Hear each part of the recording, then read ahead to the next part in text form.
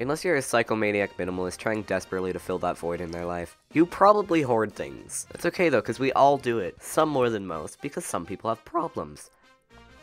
Yeah, I'm one of those people. I don't even like Family Guy that much. Why did I keep this? It's gotten to the point where I keep the box to everything I get. It doesn't even have to be video game or media related. I keep it either way. I buy batteries and I think, oh, I should probably keep the box for this. I might need it. The thing I see the majority of people hoard, including me, is video game junk. For me, it's not games, but rather the consoles that I collect. And you may be thinking, but whatever your name is, you can't use the consoles without the games. And you'd be right, but shut up, because that's not the point of this video. Also, my name is Ocean.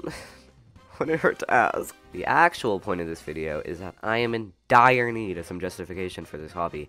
So, I'm gonna explain why it's actually okay to be the sole cause of landfills in America. So, probably not a good start, but here's why collecting is a good thing. It looks cool. If you can find a way to organize it all, then it looks really cool. Granted, that's if you can get it to look cool. Some people just can't. But if you organize it in a neat looking way, then you can make anyone go,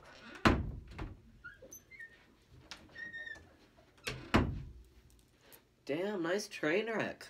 And if I wasn't supposed to put this on display, why would companies make it look so damn good? The Mario Wii Remote was made for this, come on. Plus, a lot of this stuff was made with hours or days of care. It's only fair to put it on display and appreciate it as much as the people who designed it did. Except for the Wii U Pro Controller. That thing can die in a fire. I can play anything I want for the most part. I own every console that my computer can't emulate, except for the PS5, because why would I want a PS5? Any game that is sold for a regular amount of money, I can play. This keeps me from limiting the games I play, so I can speak on any type of game, because I can actually play it, unlike some of you. Granted, just because I can play these games, doesn't mean I do. Especially Banjo Kazooie. My life has been taken over by Banjo Kazooie. Everywhere I look, it's there. I haven't even played it, it's just always there, looming over me with a terrifying presence, and I can't get rid of it. Everywhere I go, it's there. The bear and the bird. Every screen in my room, I exit my room, it's there. There's a statue, it's on every screen, I can't handle it anymore. Illegal activities, baby! Woo! I can be a criminal! I can hack anything I want. You want Super Mario 3D World where you can play as a Pokey? Well, you can do that. You want Mario to be Captain Falcon? Sure, we can do that. Point being, I can screw over Nintendo as much as I want. I don't need to pay for Woolly World, damn it. Ruby gave me this point. It's a hobby. I'm not going out committing mass murders or starting wars, so let me play Mario, damn it. It's lots of fun to be able to go and play whatever game I want. One of the best feelings is finally getting your hands on a console or a game you've always wanted. I am ashamed of how excited I was when I got my Wii U. Hell yeah, it's a piece of shit! If you collect, you know this feeling. It's when you've been searching for something for a decent price for Wario only knows how long. And then you finally get it. It's an amazing feeling, but the point is fun, and I need it. Me. I need fun!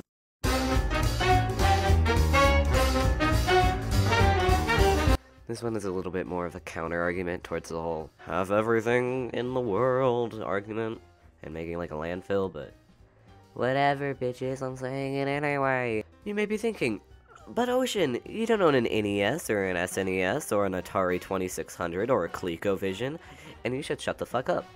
But also, yeah, you're right. How do I play these games, you may be thinking? I use the horrors of emulation as a sort of substitute to the real thing.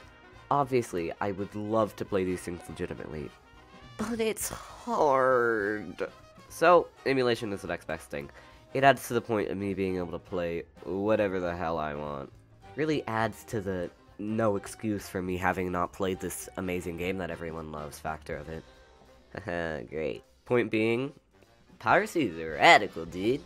Okay, bye-bye! At the end of the day, I just want to have fun.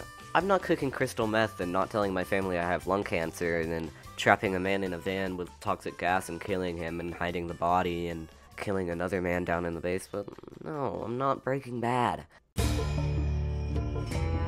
So I really don't see why I feel such a need to justify my landfilling to myself.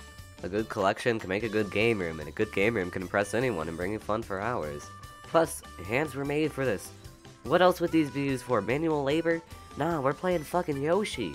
It's okay for you to hoard. Some people would even go as far as to call it collecting. Those people are stretching. They're doing yoga. They're Wii Fit trainer or something. Hobbies are hobbies, and who cares if you play Mario sports or real sports? I mean, maybe you're a doctor, but who cares? The most I can do is cut down on my hoarding. Less battery boxes, and I think we'll be fine. And that's my advice for future hoarders. Don't let it get to be too much. Once you buy something not even related to your collection and keep the box, that's when you need to slow down. So, I leave you with this.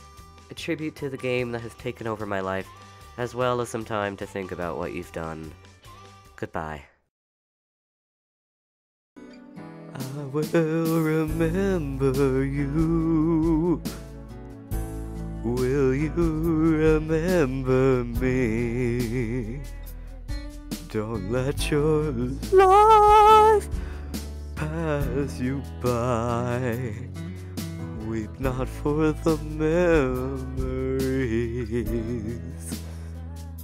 I don't know if I've been singing long enough for the montage.